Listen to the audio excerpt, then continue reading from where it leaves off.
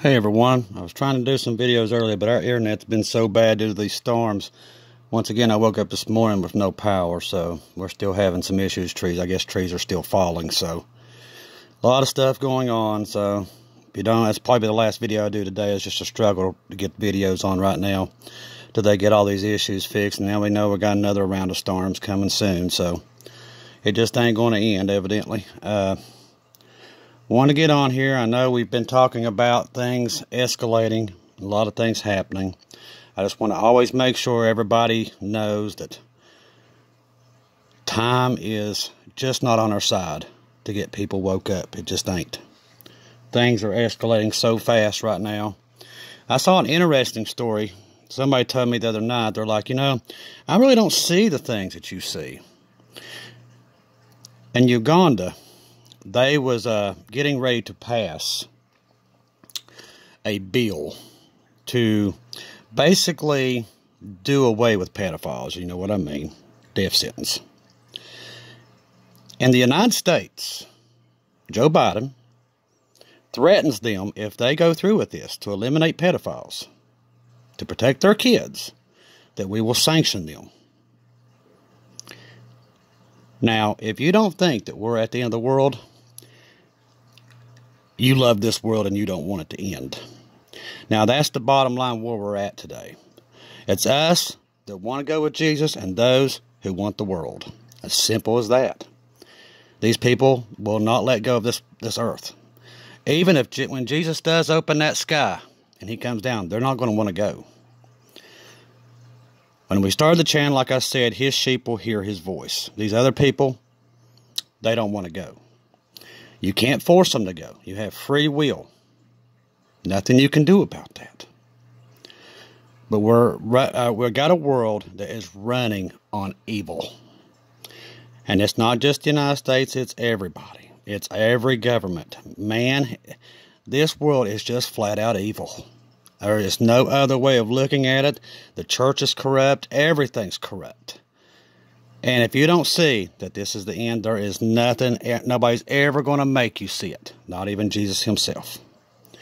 So, I've come to the conclusion. I've tried to tell people, they'll fight you up and down.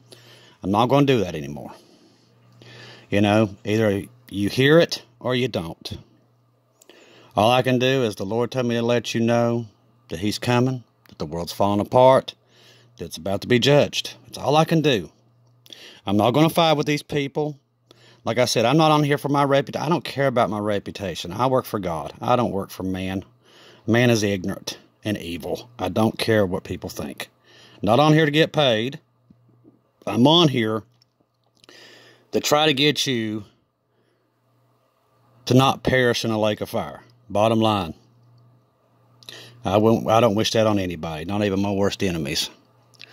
But you can't talk to these people, and I've realized that. The Christians just want to argue. God will come back and be gone. They'll still be arguing with themselves in comments. I've already realized that. Because their lack of knowledge of the Bible. And it's so incredible that I can't even comprehend it, actually. That they just don't know nothing. It's horrible that we've got to this point. I knew we was an apostasy of a church, but oh wow, it's that bad. And that explains why the world is in this position it's in. Honestly. If people truly knew the Bible and knew God like they did at one time, this wouldn't be going on. That's why the pedophiles and everything is running rapid. Because the church is pretty much gone. That's why this evil is running the world. That's why. People quit studying. They quit wanting to know God and other things. They didn't want to know these things. They only want what's in front of them. They want to go to their basketball games. They want to do this. They want to do that. They don't have time for God. And when Jesus comes very soon, they're going to be sitting here begging him to come back. Please come back and get me. And it's going to be too late. You're going to be stuck here for 7 years, and you're going to know how bad that is. A lot of people will wake up as soon as we're out of here. They're going to realize they're going to be stuck here for 7 years. They're going to know it. It's going to be instant for them. And now, them are the ones that, I mean, they're going to be like, oh, crap, I messed up. Don't be one of those. Get on the ark now. Pray for those that will be in the tribulation, because it's coming soon, that God will protect them. And I wanted to bring up another point I was thinking. Now, as soon as we're gone, which is going to be very soon, there won't be no churches. They're going to probably, people's going to get mad that they got left here, and they're probably going to eliminate these churches. They'll probably burn them to the ground, I'm sure. That and Bibles, there'll probably be a war on it, because people's going to be angry, and they're going to be mad because God left them. And it's going to be horrible, horrible for a while. It won't take long before this sets in. They're almost at that point now. And now that the church is gone, this evil is going to run amok with what's Christians are left here, and there's going to be plenty of them left, along with other people that's riding the fence right now. And they'll have their job to do to get everybody to not take the mark. But, you know, we might want to leave in there to hide the Bibles, because I'm really thinking that's going to be a scarcity. You're not going to be able to hardly find them. People will really try to go after them like they will your guns and stuff like that, because people's going to be mad and they're going to be angry, because people tried to warn them and they wouldn't listen. And a lot of these people are going to be mad at these other people because they knew the truth and didn't tell people. But you can't blame other people because you're too lazy to open the Bible and figure it out yourself. You can't blame anybody. A lot of people is going to be in heaven being judged by God, and they're going to say, well, that guy's, he's going to, nope.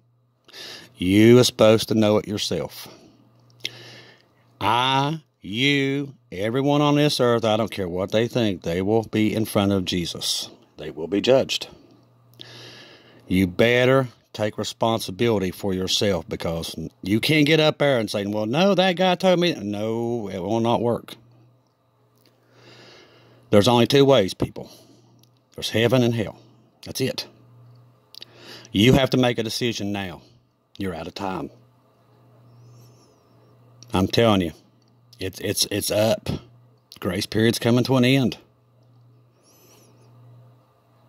The world is about to destroy itself. If you can't see that, there is nothing we can do for you. And if you can't see it, it's because you're in love with this world and you cannot let it go. I'm telling you, all the signs are there. The prophecies, everything's here. It's all here. When you study the prophecies, you know everything that's happening. You know what's going on. And for the next one, it tells me that sentence in Matthew when the Lord Jesus was talking to them about no man should know the day and the time. I mean, they're like parrots when it comes to this verse. Read underneath it. Do not just read it. They do that because that's the only scripture in the Bible they know. That's it. That's Lucifer repeating that over and over and over. Because I know it's not God, because if you go underneath it, it tells you in more detail of what he's talking to. He's talking to the Jews about the tribulation. See, they don't tell you that. That's why I tell you, if somebody quotes you one scripture, run from these people, because that's the only scripture they know, and they didn't read it. They're hearing it from somebody else. Jesus, before the resurrection, him going into heaven, he wasn't with the Father. This was before that. When he got up to heaven, do you think that after all these years up there, that Jesus and the Father didn't have a conversation about when the rapture is supposed to happen? Yeah, as soon as Jesus got up there, he told him, and guess who he revealed it to? Paul. Yes. See, Jesus knew more once he got to heaven.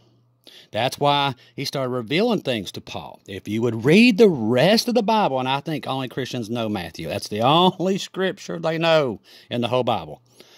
That's where the post-trib, the mid-trib, and everybody gets stuff. That's the only, I think everybody starts in the New Testament and then they quit after Matthew. because that's the only one they all go to. It's just unbelievable. Read the whole New Testament, and it will tell you that if you're watching for the rapture, you will know it's coming. He won't come as a thief in the night. So, God does want you to know. He gives you signs. You will figure it out before it happens. We're seeing the signs. We're seeing everything happening. These people don't want to see it. The church don't want to believe it. But you, his sheep, you know who I'm talking to right now. You truly know where we are and how long we have. You know just like I do. Quit listening to these people. They do not know what they're talking about. They won't learn it. They want everybody to teach it to them, but they don't want to learn it themselves. And they are just screwing up the world. They're just making it worse. That's where we are today. That's why this evil is running rapid on this earth. Because the great falling away is way, way past its time. The church is just fading to, it's just fading to nothing. Christians don't know the Word of God. They don't know their left from their right. And evil has just taken hold over the school system, over everything. Evil is chasing our children. Millions of babies being murdered every year. And everybody says, well, man, I don't see anything out there wrong happening. Where are you getting this stuff at? Unbelievable. Unbelievable. There's just no words. I talked to the Lord about it for hours today. I said, Lord, I said, your church is so oblivious. I said, right now, if you was walking right in front of them, they'd go, well, who's that? They wouldn't even know. It's just unbelievable how far we have fallen. It's scary. But the good news is we're getting out of here to a place that people, I cannot even stress to you how wonderful it's going to be. Do not fear all these events. You know, I could tell you what's going to come later this year and everything, but you don't need to know it because we're not going to be here. So when you start seeing everybody, these prophets on here that gets a message every time they look at a Wheaties box, that's not God. This 3 days of darkness, you don't have to worry about. You shouldn't be fearful of 3 days in the darkness anyway. You got a flashlight. I mean, people, come on. These people are on here to get your clicks, to get money. That's why they're here. This is why they make a living. I mean, you're going to have to wake up. Read your Bible and know it yourself and quit listening to these crazy people. God does not sell fear. He does not sell it. He says, do not fear.